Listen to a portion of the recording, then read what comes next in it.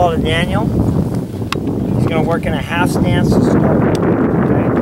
Flip the ball. All he is working on his timing. So we're going to get a little pre-pitch going. Here we go. Let's talk about pre-pitch. So yes, please. Pre-pitch is like an infielder getting to his ready position right here. That's what we have to do every single time. So the pre-pitch is going to be right here in his hips. His hips are going to slightly go forward. That's it. Just a little bit slide forward. His weight is going to move from his heels to the middle of his foot. We don't want to get up on our toes because now we're messed up. We're out of balance. So think about skee ball, or like you're sliding something on a slick surface. It's just sliding forward. We're sliding forward about 2 inches, 3 inches, depending on your flexibility, and getting our body going in a linear path towards the baseball. So we're going to, when your hand gets here or we're throwing overhand, that's when we're going to start the pre-pitch. We're getting our timing, because who gives us our timing? Pitcher. So you get a guy throwing 92, you get a thumber throwing 78, you have to pick up that timing based on their velocity. So pre-pitch, nice in there. Just going to try to let that ball travel as deep as possible. Boom. So we went progression from a half squat into a full squat. He kind of went deeper into a full squat.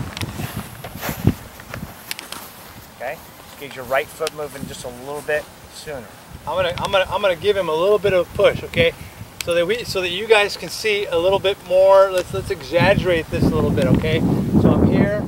We're really working through the ball. All right, even a little bit more than Daniel was. We're cheating. Right? That's right. We're cheating. But here's the thing. When we're all playing with the ball,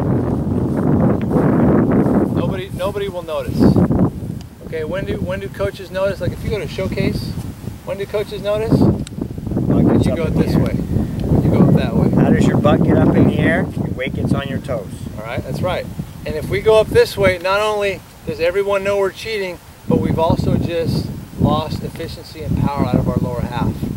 Again, when we see video analysis, we see some guys, they come up and out, and then they have to drop back down in order for themselves to get engaged in their legs. Now they lose time because they're adding extra steps into the throwing process. So we want to essentially to be taken off as Daniel's moving, good low base as he's coming through catch and through release. And we're not even going to talk about release yet and late extension at this point. But we have to make sure that we're walking or sliding through the ball without a reach of the glove. And what I see that some guys get confused on, they think the pre-pitch means that they are kind of bouncing into their legs.